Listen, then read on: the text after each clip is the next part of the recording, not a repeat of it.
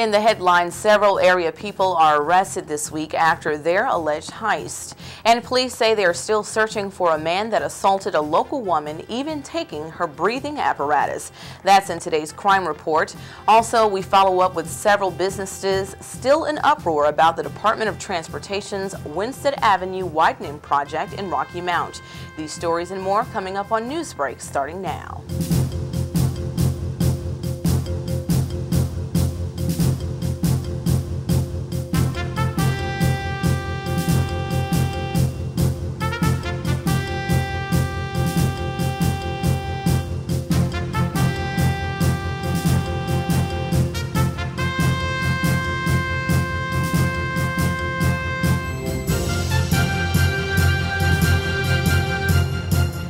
From WHIG-TV, this is NewsBreak 31. Now, here's Marie Torres. Hello, and thanks for tuning in to WHIG-TV NewsBreak, your voice in the community. I'm Marie Torres. First up in our crime report, police are searching for a man who assaulted his girlfriend. According to Rocky Mount PD, a 51-year-old woman was attacked at her home on 1708 Fletcher Drive Tuesday morning by 42-year-old Milton Ray Battle. It said after the assault, Battle took his girlfriend's cell phone and left. He is now wanted for common law robbery, assault by strangulation, and assault on a female. Battle had yet to be located at the time of this report. If you know his whereabouts, you're asked to call Crime Stoppers at 252-977-1111.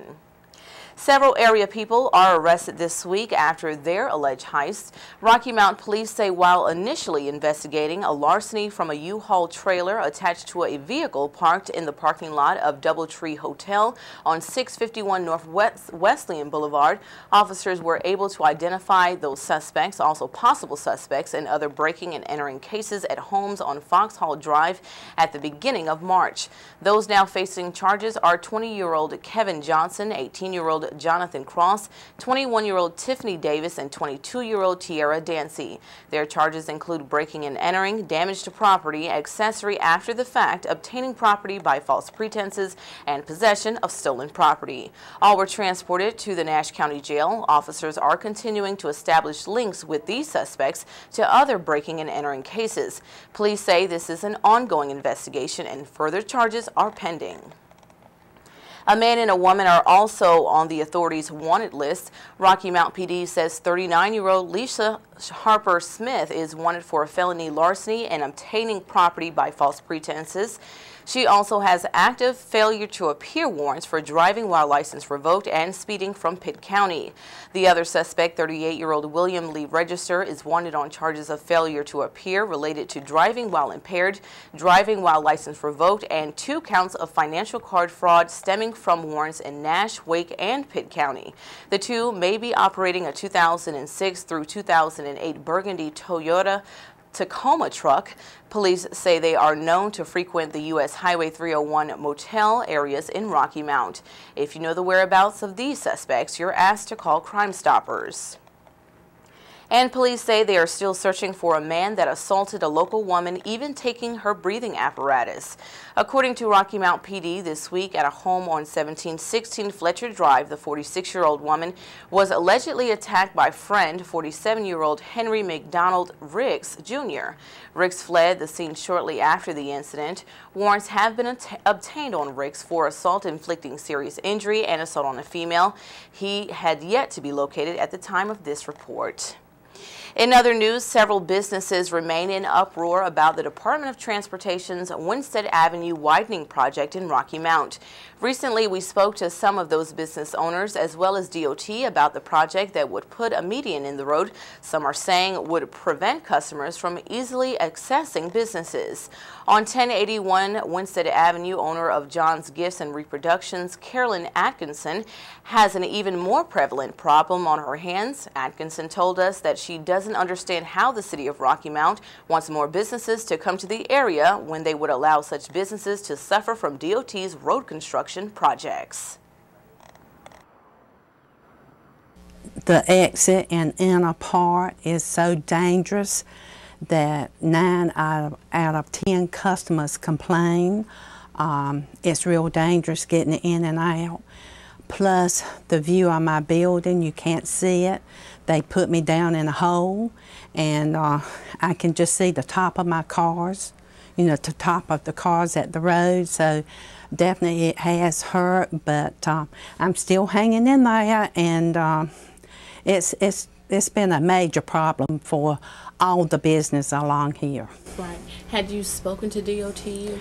Oh yes, yes. We did not know the road was going to be built that high.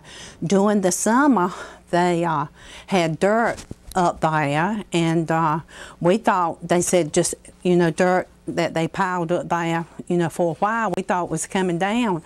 It never came down, and they had put the road up so high, and it's completely hurt the value of my building, very much so.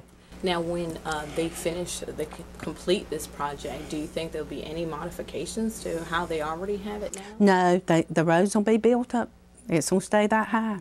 Oh, wow. So, you know, they are saying that this is the third attempt to try to fix my driveway, so it won't be so steep. You know, when the customer, it's like, you know, when you go up, it's real dangerous, you know, going out. But when they do the medium, I'm not sure exactly how it's going to be left.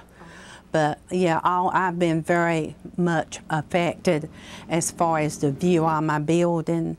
And my type business is eye appeal, and you can't even see the parking lot when you're coming from Hunter Hill Road, from L&L.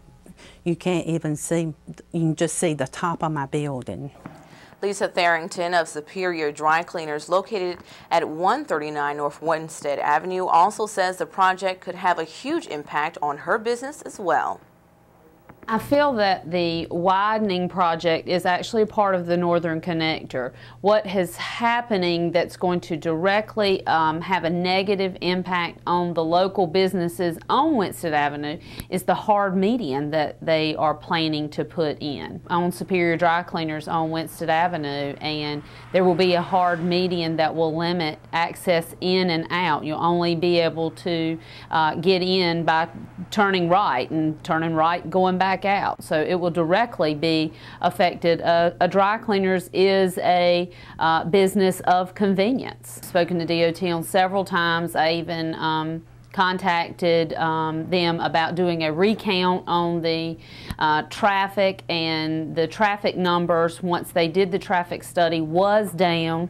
And I was originally told by DOT that if the numbers were down, they would revisit how the project was designed by meaning the hard median.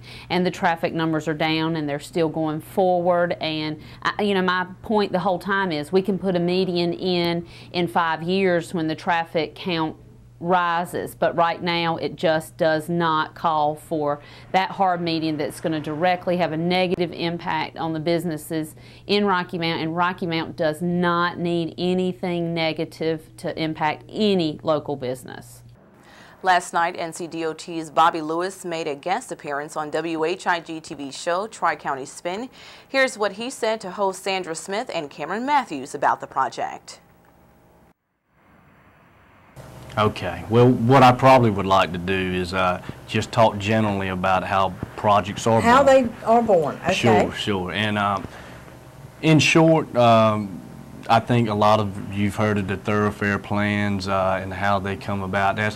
That's brought in by DOT, the locals being the city of Rocky Mount, or any town that you may be in for that county, and the county members, and any other municipalities within that county. Well, when you come together, you decide, say this was back in 1980, you'll decide basically lines on a map and decide what projects do you hope to have growth in that particular area where you would need a wider street, more lanes, new location routes like Northern Connector, or maybe it was US 64 from years ago. So you'll decide where you want these multi-lane facilities and things of that nature. Here, where it's very exciting, because right now in Rocky Mount, you know, we have Winston Avenue getting ready to come upon us. We have Hunter Hill. We have Country Club within the next year. Absolutely. We have long overdue projects like Layman's Ferry Bridge to be replaced. Oh, yes. The Springfield Road. So we have a lot of great things going on in Rocky Mount, but in truth, Winston Avenue is just like Hunter Hill and the other projects. They were born years ago. Years ago. And then what happens is you'll decide kind of what is the best measure for the traffic demand, measures being what's safe and what will be reliable for years to come. Right. Here, Winston Avenue, everybody knows it's going to have a median. It won't have a left turn or left turns unless you're at intersections. And it'll be multi-lanes. What we hope is that over time, you'll definitely see a safety benefit once the construction is taken care of. The entire multi-million-dollar project is funded through 2020 by the Department of Transportation. We'll be keeping you updated with the latest of this project. When we return on Newsbreak, Sanderson Farms may have gotten a thumbs down from Nash County's Planning Board on the building of a chicken processing plant in the area. And our Pet of the Week is hoping to steal your heart. This and more right after these words.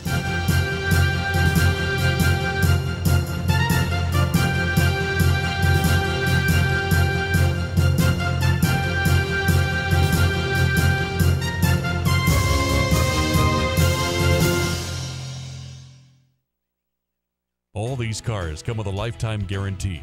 Lifetime? That's a long time! But that's not all. They also come with free maintenance services for life and loaner cars too. Good grief! Where can you find protection like that? Davenport Auto Park in Rocky Mount. It's called Dealership for Life, and it comes on Buicks, GMCs, Hondas, and even pre-owned vehicles at Davenport. Used cars too? Davenport Auto Park in Rocky Mount. Your dealership for life. Drive the best.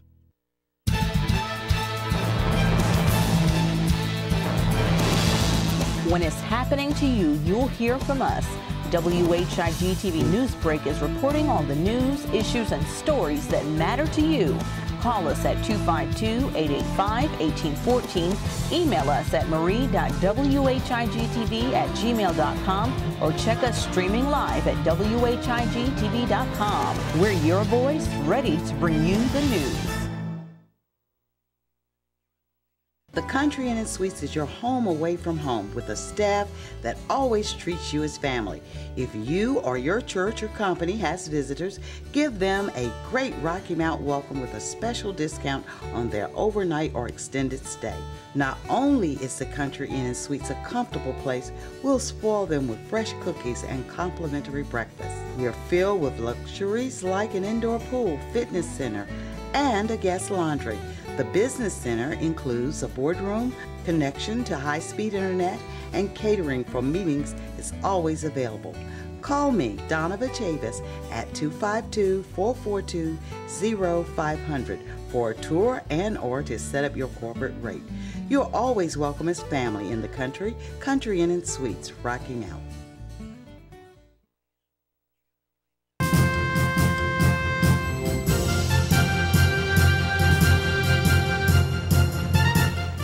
Welcome back to WHIG TV Newsbreak. I'm Marie Torres. Majority ruled in a recent meeting to deny the rezoning of land that was hoped to be grabbed up by highly controversial chicken producer Sanderson Farms.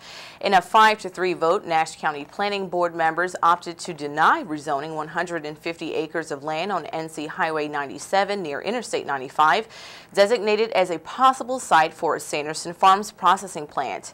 The initial plan, okayed by Nash County Board of Commissioners, was to rezone the land to a general industrial classification, allowing for a variety of business and industrial usage.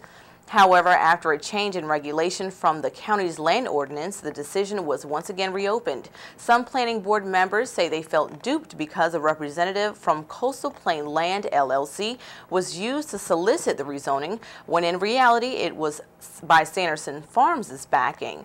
On April 4th at 10 a.m., a final determination on the rezoning will take place after a public hearing at the Nash County Board of Commissioners meeting. In other news, Nash County Sheriff's Office is proud to say it's helped prevent unused drugs from getting into the wrong hands. Tuesday at the Ward Drug Co. in Nashville, participants in Operation Medicine Drop turned in an overwhelming 32,000 dosage units of medicine. The Sheriff's Office says that included nearly 2,000 controlled substances, nearly 15,000 prescription drugs, and nearly 6,000 over-the-counter drugs. The medicine collected will be destroyed. Now for something really lovable, here's our Pet of the Week.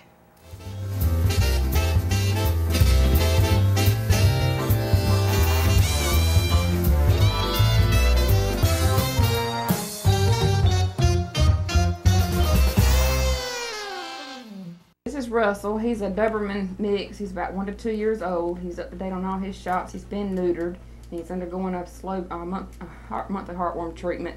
And he's house trained. He gets along with other dogs and small dogs, big dogs, kids, and he can visit with cats also. But he just needs a good home with a fenced-in yard so that he can have room to run. He's just a lovable boy. He loves to ride in the car and go for runs and walks and you name it. Just wherever you're at is where he wants to be. Lay right at your feet and go to sleep. He's a good boy. Birdie. He was found as a stray out in the country. Somebody dropped him off and he was a bag of bones. He's nothing but skin and bones. So now he was 40 pounds and now he's up to 60 pounds. So he's got a good appetite and he's just a loyal companion for somebody. He'll sit and he'll shake. He's already learned how to sit and shake. Yeah, so we've been working on teaching him how to fetch now. So yeah. Do we know how old he is? Yeah, they said he's between 1 and 2 years old, probably closer to a year. He's still got a lot of puppy in him. He's silly. Yeah, he's not hot, he's just silly. Like she said, he's just silly. That's all he is. You know, he just wants the attention. I mean, just constantly wants to be rubbed and have belly rubs. But he would do good with kids or anybody really. But he's just a good dog. Okay, and as always, make sure you let everybody know why it's so important to adopt and spay and neuter. You have to spay and neuter to cut back on the overpopulation. There's so many dogs in the shelters now, and so many that are just wandering around homeless that need homes, and spaying and neutering will help cut back on that. And always look at your local shelter for your next companion because they could be there. Okay, any information on Russell or any contacts? Russell, if you are interested in him, you can call me, and my name's Julie, and the number is 883-8434. So give me a call. All right, Russell. Bye, Russell. Bye.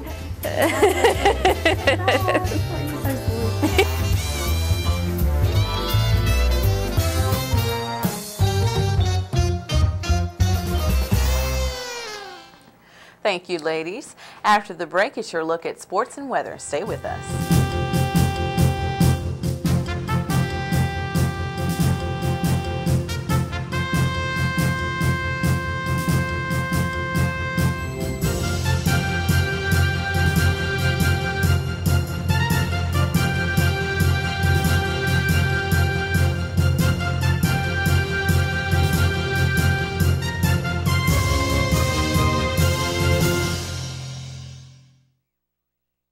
The Better Business Bureau gives this dealership an A+ rating. Their customers rated them #1 in sales satisfaction among hundreds of other GM and Honda dealers. Readers of the Rocky Mount Telegram voted them best automotive dealership. Could all these experts be wrong? Find out for yourself. The dealership, Davenport Auto Park in Rocky Mount. They are your headquarters for Buick, GMC, Honda, and all types of pre-owned vehicles. Davenport Auto Park in Rocky Mount. Drive the best. We're your news team bringing it home to you with meteorologist Fred Holdsworth, anchor Marie Torres, sports reporter Edward Green, and Matt Habit, our studio guy. WHIG-TV Newsbreak, your voice in the community.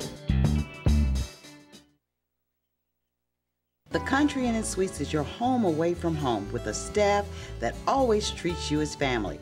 If you or your church or company has visitors, give them a great Rocky Mount welcome with a special discount on their overnight or extended stay. Not only is the Country Inn & Suites a comfortable place, we'll spoil them with fresh cookies and complimentary breakfast. We are filled with luxuries like an indoor pool, fitness center, and a guest laundry. The Business Center includes a boardroom, connection to high-speed internet, and catering for meetings is always available. Call me, Donovan Chavis, at 252-442-0500 for a tour and or to set up your corporate rate.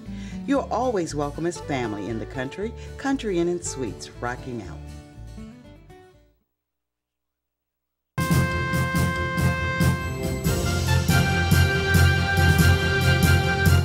Thank you for staying with us. Here with a look at the days ahead is WHIG-TV meteorologist Fred Holdsworth. Fred? The thunderstorm activity in our area last night, the lightning detectors showed a pretty widespread amount of activity as that front moved through our area, and quite a bit of cloud-to-ground lightning as well as some heavy rain. Although it was rather brief, we did pick up over ½ an inch of rain during that storm during the night. A secondary cold front will move through our area during the day today, and that will maybe give us a shower, but that's about it. Won't be anything like last night. And then we'll settle down for a couple of days of sunny weather, although it will be a bit cooler, about 15 degrees cooler today than it was yesterday, and a little cooler tomorrow than it will be today. And then we'll see some rain come back into our area around Saturday afternoon, or at least a chance of rain. Well, let's go to our forecast map and see what we have going on. By this afternoon, we'll have a low pressure area right in here, right along eastern North Carolina, probably in the vicinity of Washington, North Carolina, trailing a cold front down through the Florida Panhandle into Louisiana, and then it becomes a warm front, and this will set off some thunderstorms in Texas. The low pressure will move to the east, but it's going to pull down a little bit of cool air with it. So as you go farther to the north in West Virginia, a mixture of rain and snow, and then by the time you get into southern Pennsylvania, northern Maryland, you'll be in all snow. Then, farther to the north, another area of snow covering much of New England, extending into the Quebec province right here. And this is something, as I've been saying, they really don't need this, because once it starts melting, there's going to be some flooding problems in that area.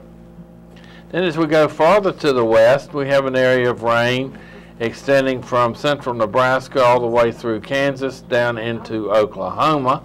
And then typically this time of year we see the higher elevation snow here in the Rockies and westward to the Cascades. Heavy snow is possible in the western portions of California through the Cascade Mountains.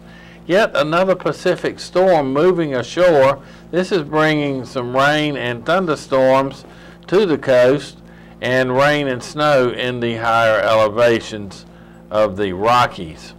So they are still getting snow. They're still pretty much hooked up with wintertime, and what is happening here, we have a trough of low pressure that is dipping down into this area and bringing them air cold enough to cause snow, particularly at the higher elevations. Well, no snow around here in our forecast. We'll take a look at our forecast now. And today we'll have skies becoming sunny this afternoon with a high of 68. North wind 10 to 15 miles per hour, gusting up around 30. Tonight clear with a low of 35, north wind at 7. Friday sunny with a high of 59, a northeast wind at 5. Friday night cloudy with a low of 40. Winds will be south and become east around 7 miles per hour. Saturday cloudy with rain developing during the afternoon with a high of 58. Winds will be out of the north at 7 miles per hour. Saturday night rain with a low of 44. Chance of rain on Sunday with a high of 55. Sunday night mostly cloudy with a low of 36, and back to a chance of rain on Monday with a high of 56 and a low of 34. Our high temperature yesterday at our weather station, 80 degrees, and our low this morning was 53. And that's a look at your Rocky Mount weather. Now back to you. Thank you, Fred. And here with us now is Edward Green with our sports report. What's the latest in sports, Edward? Well, we've been talking about college basketball a lot lately. Duke plays tonight. Carolina plays tomorrow night in their Sweet 16 matchups. But first, I want to get to a little bit of hockey news. Okay. Our season's winding up, so it's time to get into full playoff mode there. Okay.